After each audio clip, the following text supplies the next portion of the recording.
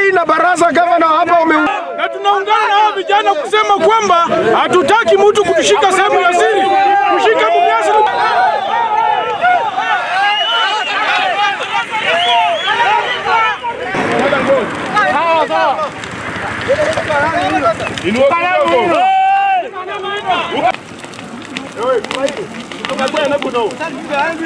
Ajani moto.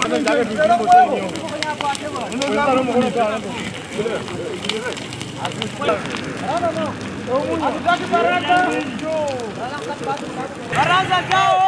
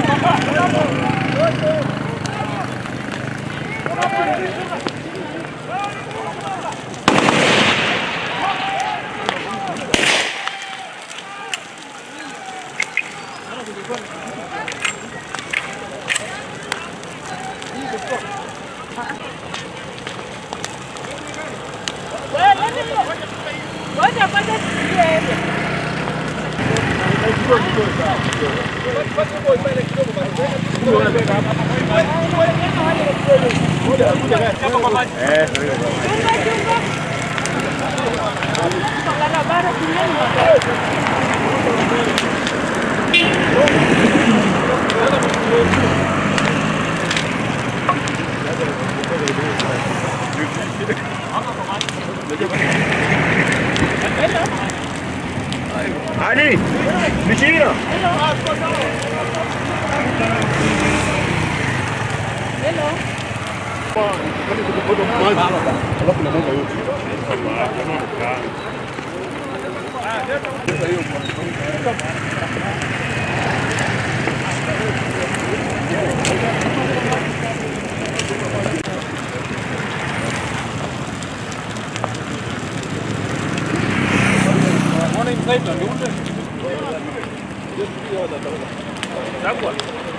Sasa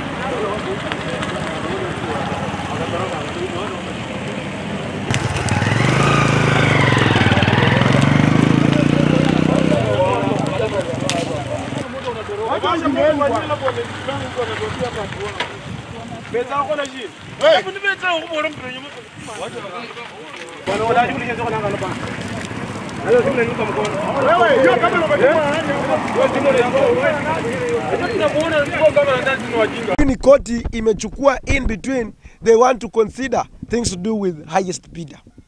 Tumeona kampuni kama Pan Paper ambayo imekuwa pale ikachukua na ule mtu anaitwa West Kenya. And that's why we as a community, we cannot accept this company of Mumias Sugar to go the direction ya ile ya West ya Pan Paper. And that's why we are rejecting Rai ambaye amekuja kuwa at-enjoined at-interested and kuchukua hii kampuni. He might want to take it from Nairobi. It is hostile. And that is one thing that we want the court to know, that we don't want Rai here, the one who took over Pan Paper, to happen to what Pan Paper. And the history will always repeat itself. Ya kwamba within a short period of time, and we have the facts, ya kwamba Mumias Sugar for the 7 months, 6 months ambayo imekuwa in operation, generate over 142 million as a VAT to the government. Imetengeneza mambo ya nuclear production, and we can see mambo ya operations. Miwa zilikuanga 3,500. Right now the farmers are being paid 5,500 and they are being paid promptly. Wewe hauna mandate yoyote kuongelea mambo ya Mumias. Kama wewe uko na imani ya kwamba unataka kurevive this company, mbona usiitishe mkutano na president na wabunge wa hapa, tumwambie hizi cases atumidiate outside. Wewe unaanza kuingia kwa mix, unasema ya kwamba muhindi wa huyo investor ameshindwa kazi, ati ameshindwa kulima nuclear. Na kweli indeed kuna miwa ambayo inalimwa kule nuclear. Kwani tunataka rocket science ama hatuna macho ya kuona what is happening? Umesema juzi ya kwamba ati sisi tunataka ati huyo alishindwa kuweka ethanol. You are not even aware ya kwamba hii plant ya ethanol imenunuliwa na huyo Rai mwenye unatetea sponsor wako, ambaye amenunua kupitia kampuni inaitwa kutoka Dubai inaitwa Vatox. You cannot talk about it, but you are all instigating kujaribu kuharibia huyu investor the public relation na wananchi, alafu unasema yeye ndiye amecreate the sugarcane shortage in the region. You fail to remember that even the weighbridge ambayo iko pale karibu kwa mlango yako, wewe ndiye inafaa kuwa unauliza hii weighbridge ameweka pale anasaidia kulima miwa ama hajalima miwa.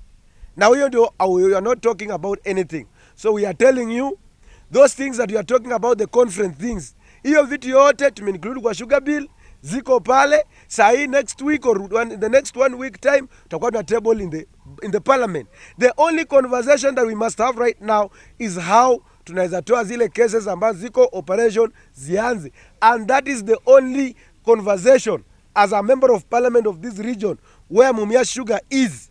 I will accept. Anything other than that, it's none of my business, and we are not going to have any discussion over the same. Sasa wakati koti inasimamisha huyu investor kutoendelea na kazi, alafu inasikiza wale watu ambao hawako hawajulikani, na hii muda yote koti ilitushangaza ya kwamba ati sasa huyo ati wanataka kuleta another administrator, ati koti ilikuwa ina admit anyone as a creditor in the court.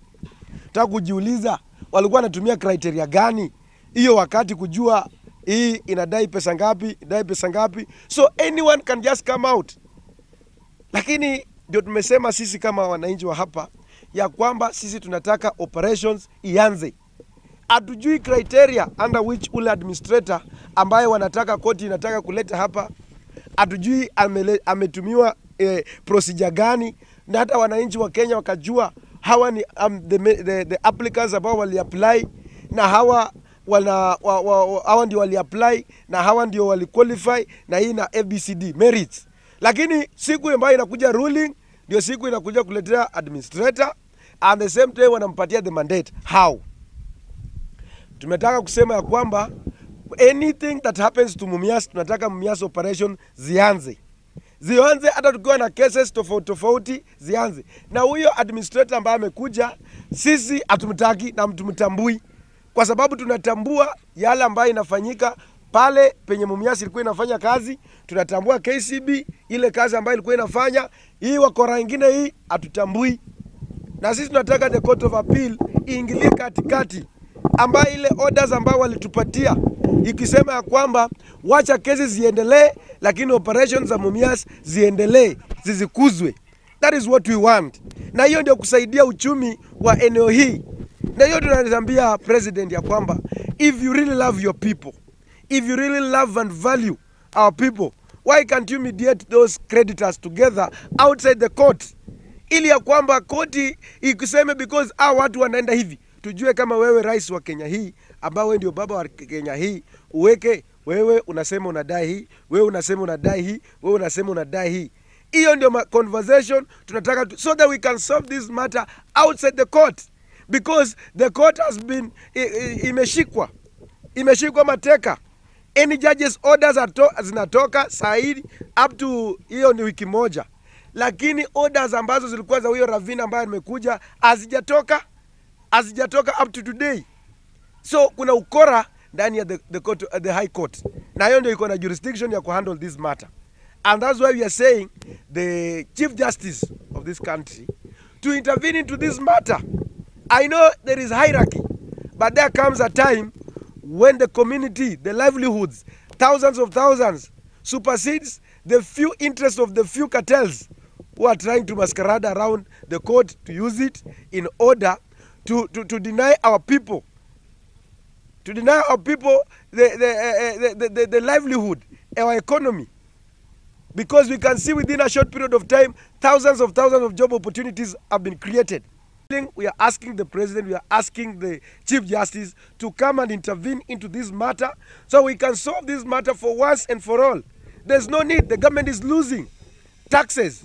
The people are losing jobs opportunity. Our economy is losing.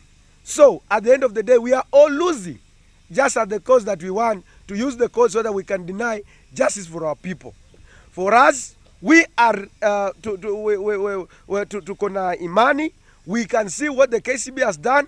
KCB imekuwa haijakuwa na interest yoyote. The interest yake ni kuona how can they revive this company. But those creditors that they are offered services, they can wait. Or we can solve this matter outside the court. Wakati tulikuwa na West Kenya peke yake ikifanya kazi hapa, miwa zilikuwa zinaozea mashambani, miwa ilikuwa ina overmature kwa mashamba. But as we speak, since Rai came in na take over, enda huku ndani utapata kwamba all Kenya is young. Sababu Sarai amefanya kazi. So if somebody is delivering, miwa imekatwa, nuclear inafanywa, kila wakati kesi, kila wakati court order, kesi, court order, alafu mnaanza afanyi kazi. Yet ukienda kuuliza wananchi, the people on the ground, they will tell you kwamba miwa inakatwa. Na imekuwa ikikatwa na nani? Sarai. Number 2, the price of tan ilipanda from 3,000 to 5,500 because of Sarai. Asingekuja, haingepanda. Number 4, huyu Rai mwenye tunaambiwa huyu, he took over pan paper. Instead of turning it back into the factory it was, or the company it was, it became a store for imported sugar. Does he want to change Mia sugar into the same thing he turned pan paper into? We are saying no to Rai. Tunasema no to Rai. Lakini sasa wewe badala ya kukaa na wananchi wale walikupigia kura, wewe unaenda unatafutana na workers. Wewe tangu lini ulichaguliwa kufanya kazi ya Atuoli? Atuoli ndio tunajua natetea wafanyikazi. Wewe badala ya kutetea wale watu wamekupigia kura, utafute mbolea, uwapatie, wapande miwa, West ikue, Mumias ikue, kuwe na competition, mkulima afaidike. Sasa wewe tena unataka tani irudi kwa shilingi 2,500. Permit yenyewe kupata ilikuwa ni shida. Baraza tumekataa. Wanga tumekataa. Kitu ya mahana katika Mumias ambayo sisi tunakusaliwa hapa ni kampuni yetu kufufuliwa. Ni kama kiongozi yoyote hataki Mumias Sugar Company itembee, tunaona kama tunaweza kumwacha kabisa. Sisi hatuna na kiongozi ambao ni msaliti wa Mumias Sugar Company. Hiyo ndio yangu mimi naweza kuzungumza juu ya serikali. Asante.